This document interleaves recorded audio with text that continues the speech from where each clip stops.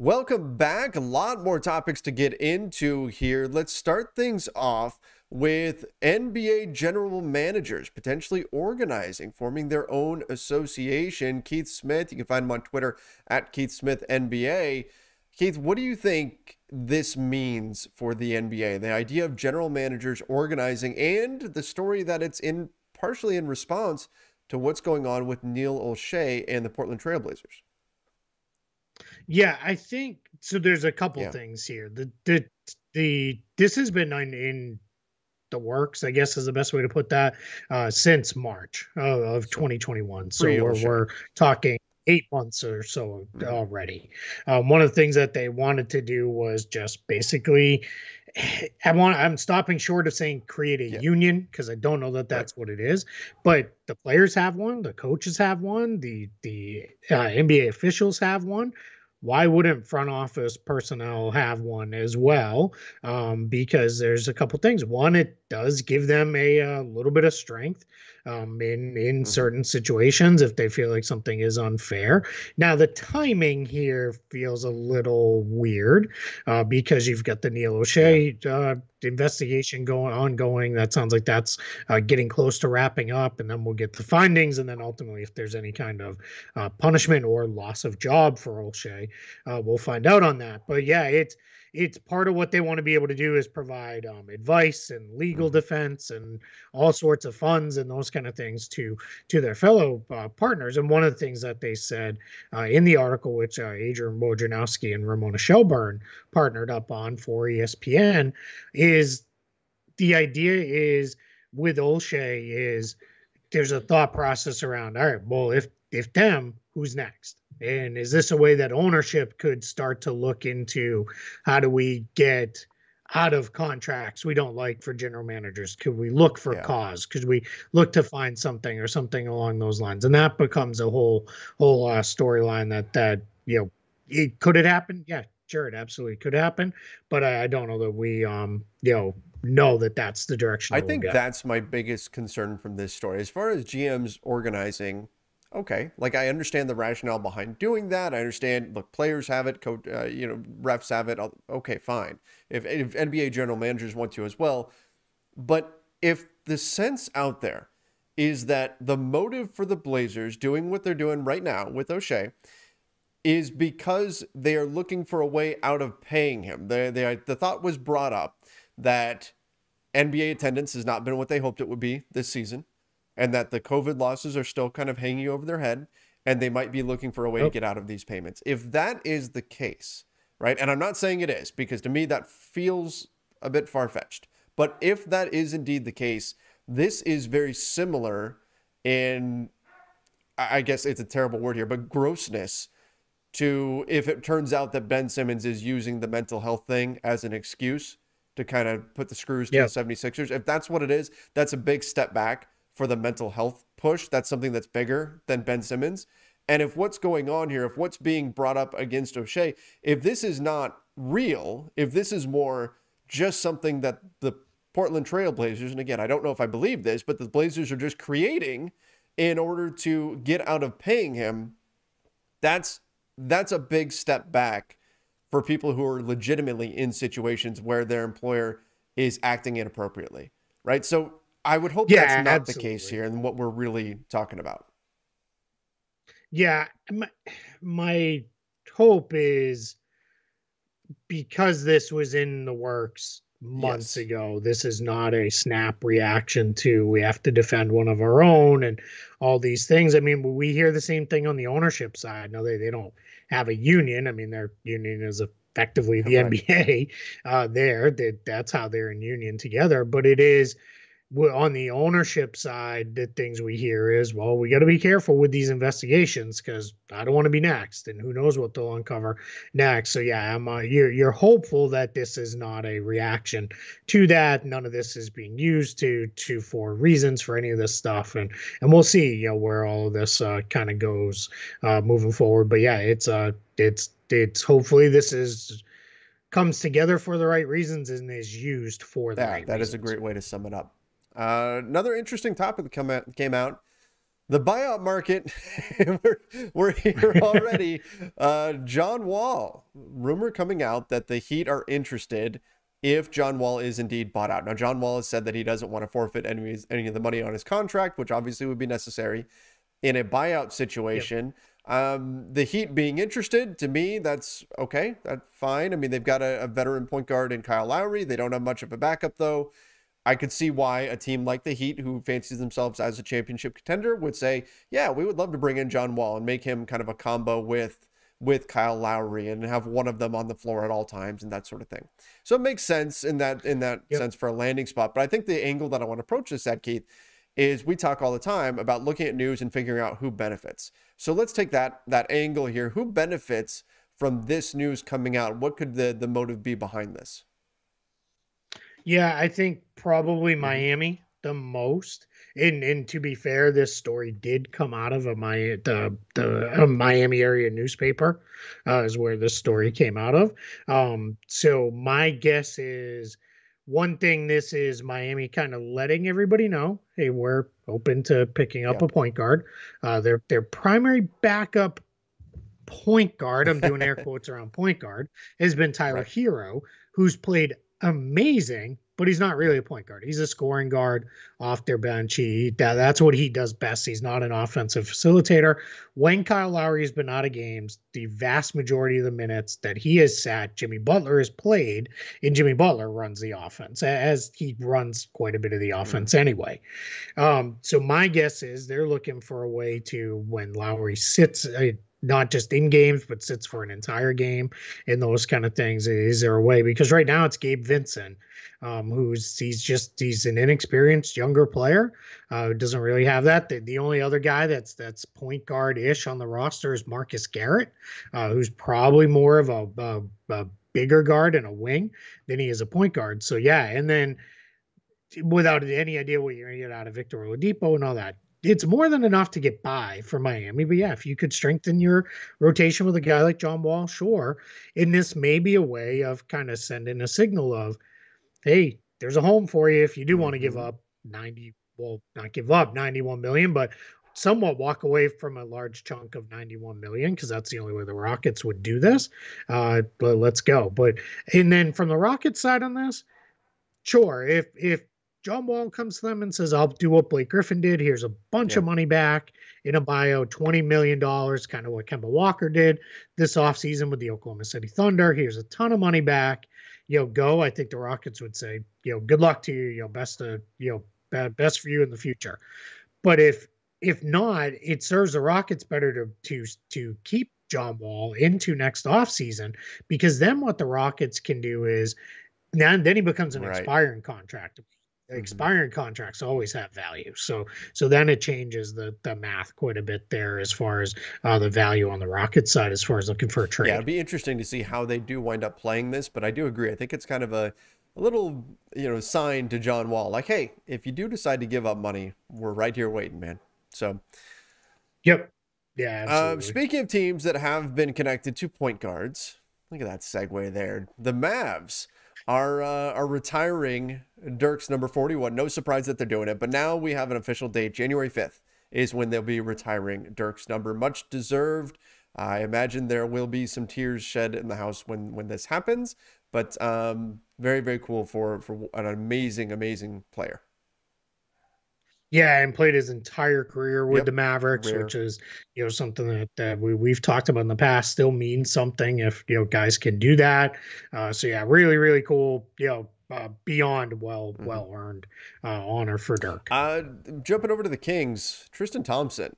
Did you see his comments about the Kings? I did. He was delightfully candid with what he said about the Sacramento Kings. He talked about not needing any coach to fire him up and that sort of thing. He also talked a bit about with far more colorful language than you just I am very much censoring that, but keeping it family friendly here in case you got little ones in the car or whatever. We're putting out the PG version here, but he also, I thought, was very forthright in terms of his assessment of other franchises. He sounded like like one of us, like somebody who's analyzing the game and not a player with the way he described the other teams. You know, he just went and said, like, we're playing teams that are not trying to win.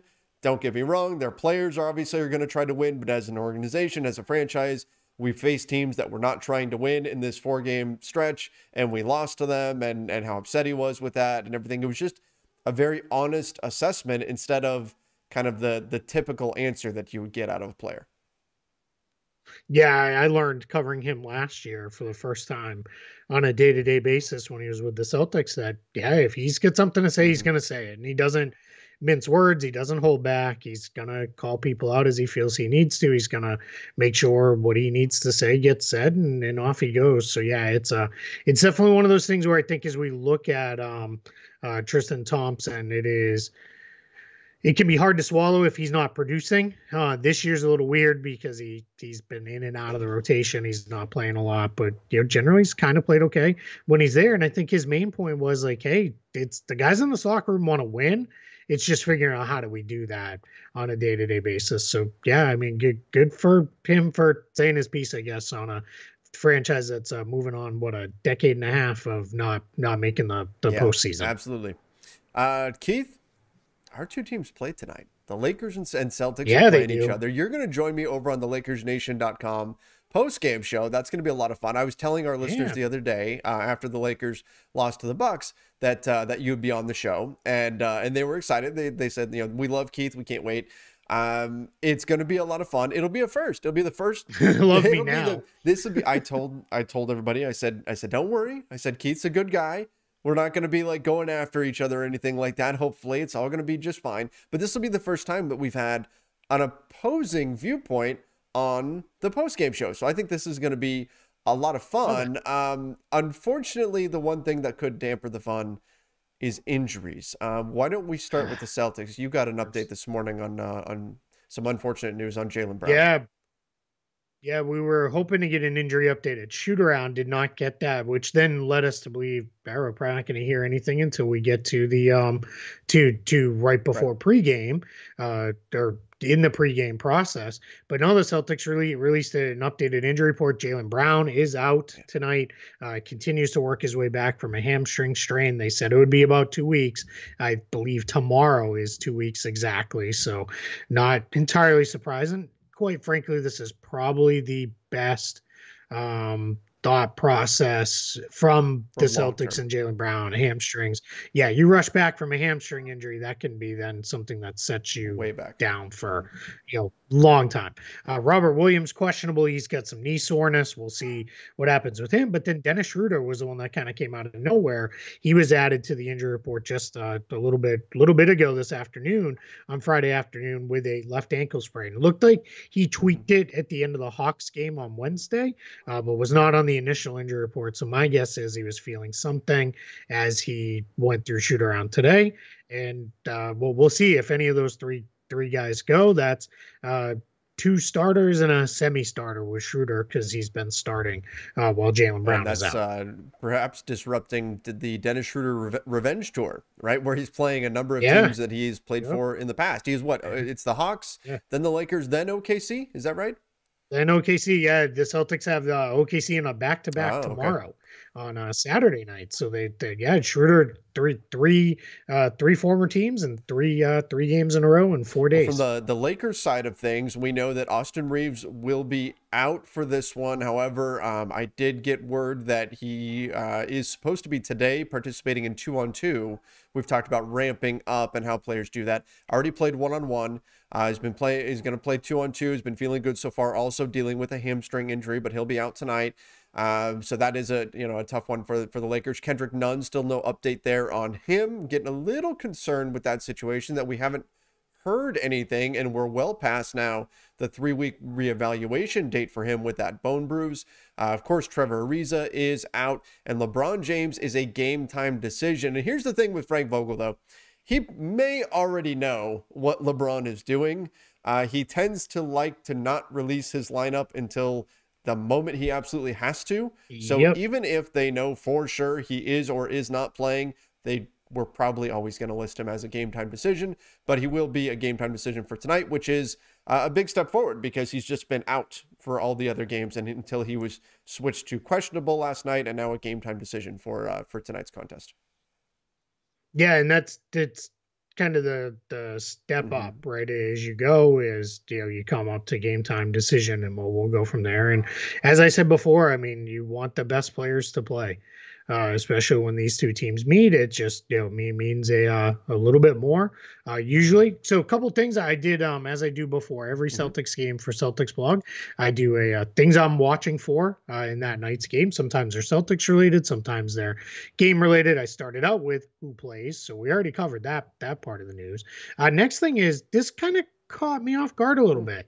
I was not fully prepared that the Lakers play at the league's second They do. fastest pace, which doesn't fully surprise me with Russell Westbrook, kind of doing his coast to coast thing off the boards and, the way he'll play sometimes. But watching them, when I started really thinking about it more, I was like, well, AD does a good amount of ripping and running and bringing them up himself. They've got a couple other guys who like to push the ball as well. And they take a lot of shots very early in the shot Tell clock, me about which clearly has to happen to to go. Plus, they also they're a high turnover team, which generally tends to create more Mm-hmm. possessions in a game as well.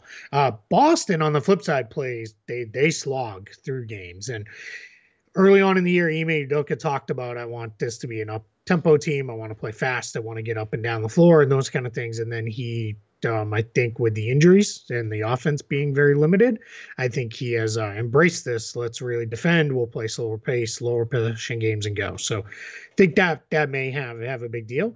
The other thing that is for both teams is, man, the Lakers foul a lot. Boy, they put teams at the line second most in the Mm-hmm. NBA on a per game basis. And even when you adjust for pace, I want to say they were 20th or 22nd. In the Celtics, as much as people bellyache about stuff a lot, at least on my side of things, they're 10th in the league in free throws. So that could be something where Boston could really try to steal some offense there by getting to the line a little bit more often, especially if you can get downhill against some guys and get yourself to the line. And then the last note was Jason Tatum had a big game against Atlanta. He's had a couple other big games where he shot well this year, but followed right back with a bunch of stinkers in a row.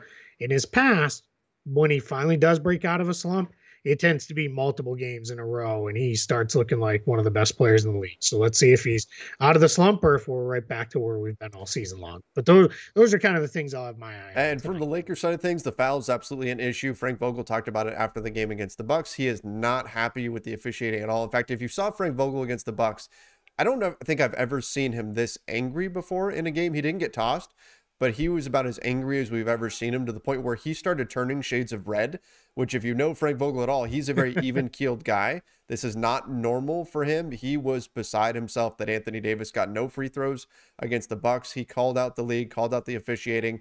I can't say it's all the officiating, right? No, because it's not, because they've got high foul players, right. That's certainly part of it. And Frank Vogel as a coach is very much a don't foul coach. That's what he preaches, but his players don't really fit that. So we'll see what that looks like, if the Lakers are able to keep themselves out of foul trouble in this one or not. I'll also say the Lakers have been a very high take foul team to stop fast breaks, so that contributes to their foul total and adds it up quickly. Russell Westbrook, last I looked, was leading the NBA in take fouls. That foul that we want to get rid of so badly. Speaking, he loves he giving really those. does, and he also loves giving turnovers. That's going to be key for the Lakers, is cutting down on turnovers. I've gone over this stat quite a bit in terms of points per possession, what a turnover really means, and all of that. It's really, really bad. I can say that. Russell Westbrook did a much better job last game, though. Only 3 turnovers on the game, despite having 2 early ones. Went through the whole rest of the game with only 1 turnover. So they made a few little tweaks in terms of what he was doing out on the floor, in terms of who he was passing to, the types of passes he was making, and it made a big difference. Kept them in the game against the Bucks when otherwise they wouldn't have been. So we'll see what version of Russell Westbrook we get in this one. Anthony Davis has also come under fire for not really showing up against Giannis in their last performance. We'll see if he has a little bit of extra motivation in him. Obviously, LeBron playing or not is going to be a big deal. But aside from the turnovers, the other big problem for the Lakers on the season has been the offensive glass. Part of that has been without LeBron, they've been running Dwight Howard, and or Anthony Davis, and then a bunch of guards, right? A lot of times you're having AD Yeah. surrounded by 4 guards. So if you're big, whether it's Dwight or AD or even DeAndre Jordan is boxed out on a play, the opponent has had a major size advantage in all the other positions. So what the Lakers can do to keep the Celtics off the offensive glass will be a big storyline as well in this one from the Lakers side of things. Yeah, and the Celtics, they without Robert Williams the last couple games have unearthed. Dennis Cantor has gotten back We into need to the talk about lineup that. some. So Yeah. yeah, at some point. Let's not do that No. today though. But it might be a The factor tonight with his he had a tweet about LeBron. He And did, yeah, yeah. If you're gonna call out LeBron, you better be yeah. ready. That's all. We know he sees Yeah. everything, even if he doesn't necessarily respond to it. But yeah, so we'll see if Cantor plays, doesn't play. Probably highly depend on if Robert Correct. Williams is in the game or not. But Robert Williams himself has been an offensive rebounding machine this year. The Celtics as a team, they're middle of the pack. They don't do a ton of getting to the glass, but Robert Williams can make your life miserable in there because he'll go after it, create second chance opportunities. I don't think, let me check. He is still leading the league at 73.4% field goal percentage for Robert Williams. So yeah, he's gets up there 4.1 offensive rebounds per night for him. So we'll see if they can Keith, get to the both these glass. teams have been disappointing this season. The Celtics at 7-8, sitting in Yes. ninth in the Eastern Conference. The Lakers at 8-8, sitting in ninth in the Western Conference. Both fan bases have been very much on edge, right? Where with every loss, the sky is falling, everything is horrible, trade everyone, fire everyone. That sort of thing has started to come out of both fan bases.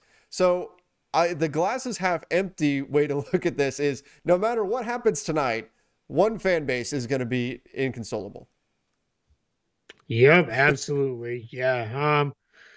Let's do a little bit of bummer breaking news here to Uh-oh. end the show. Woj just tweeted the NBA has suspended Pelicans for Didi Louzada for 25 games without pay for violating the NBA's anti-drug Oh, man. program. The NBA has also released it, tested positive for testosterone and drostanolone. I'm probably saying that wrong, and I don't know what that is, so I'm not going to speculate beyond that. But yeah, not good news. I mean, he doesn't really play for the Pelicans anyway, but never good news to see somebody getting a drug or performance enhancing drug or whatever it is related Absolutely. suspension. Absolutely. That's not good news. All right. Well, bummer that we have to end it on that. Actually, you know what, Keith? Let's end it on a high point. You and I get to talk Let's do more it. basketball tonight. I think that's a Yeah, positive thing. Even if one of us will be a little bit sad 100%. at the end of the night, Yep. that's okay. We still get to talk more basketball tonight, so I think that's a good thing. Yeah, I think because we're so excited, this is probably just going to be some stupid blowout one way or the other, and it just won't be a fun game that comes down to the No, end. But we're fingers crossed positive we get right now, a Keith. We have to end game. on a positive. Yeah, all right, This- positive. Let me reframe. This is going to be a fantastic game tonight. I can't wait. We're all fired up and ready to go. But yeah, no, absolutely. I'm excited. I'll be excited to join you later. And one of the two of us will be rocking the other team's primary color as best we can. We already talked to that. That's our That's friendly right. little bet on this. Neither one of us owns. I don't own Lakers gear. Trevor doesn't own Celtics gear, but you've got some green. I've got some purple. So we'll figure out how to work that into the mix. On the That's post right. game show. That's right. We'll make it happen. All right, everybody. Appreciate you joining us. Make sure you do subscribe to the NBA Front Office YouTube channel. Make sure you ring the notification bell as well and follow us wherever you listen to podcasts, whether it's Apple Podcasts, Spotify, wherever. Make sure you follow us and give us that rating and 5-star review. We'd certainly appreciate it. Till next time, everybody, stay safe and see ya.